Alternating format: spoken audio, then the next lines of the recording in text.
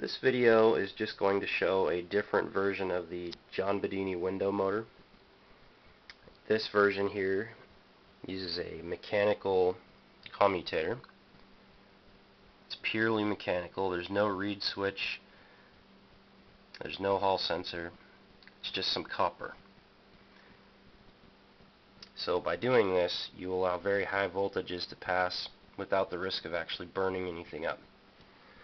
The disadvantage is the timing is not as advanced. It's not as high-tech, but it can handle a lot of power. So what I'm doing here is I'm actually powering the motor with a capacitor. The capacitor is being fed with a radiant charger that I built right here. And the power is adjustable. And normally, if you power any type of switched motor with a directly fed capacitor with no battery, it will ruin the commutator. And normally the commutator is just a reed switch or a hall sensor. They can't handle a lot of power. And if you try to feed high voltage from a capacitor to any type of switch, the switch will burn out. It's just not designed for a capacitor. Batteries are different. Capacitors can ruin things. And the unique thing about this design, by going with the very crude mechanical switching, is you eliminate any problems of it burning out. It'll keep running and running until mechanical failure occurs, which takes a long time. So I'll go ahead and start this up, and I'll show you how much power is actually coming out of this capacitor. There's about 400 volts at peak. So we'll turn the power supply on.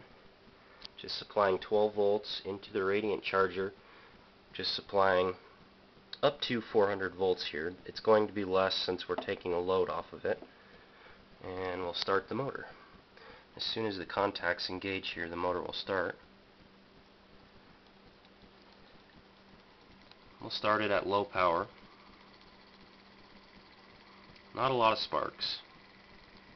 As you turn the power up,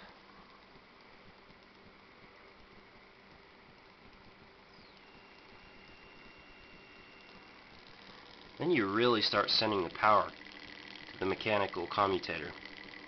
And if this was a reed switch, the reed switch would quickly burn up.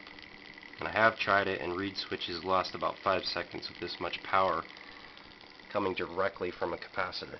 This is very high voltage, between 2 and 400 volts, and I don't want to hook the oscilloscope up to it right now because it does ruin the oscilloscope.